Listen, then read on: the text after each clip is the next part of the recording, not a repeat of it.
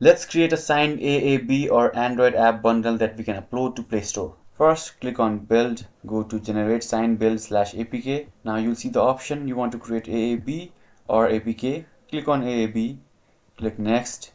And if you are doing this for the first time, all these things will be empty. So I'll make this empty. And now you need to create a new key store. So click on Create New and choose a path where this key store will be created.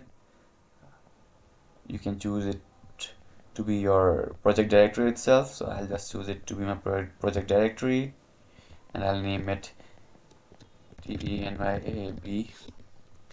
And you need to give password to this key store. Enter your password and repeat the same password here, and choose an alias. You can write your name here. I'll just write TCC, and again this password is for this one, so this password and this password can be different, but if you have trouble remembering, you can have these two as same passwords. And yeah, you can write anything here, or you can write your actual first name, last name, and actual data here, and click OK.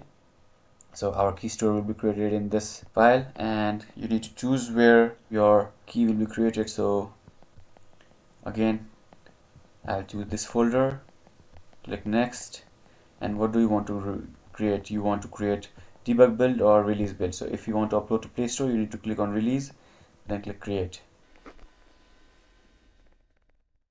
As you can see, your signed bundle is created. Now you can click on Locate and your folder will open with our AAB.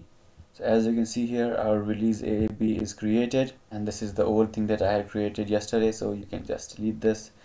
And inside our app, this is the default directory. Inside our root folder, inside the app folder, inside release, you will have your AAB, which can be uploaded to Play Store. If you have any questions, let me know in the comments below.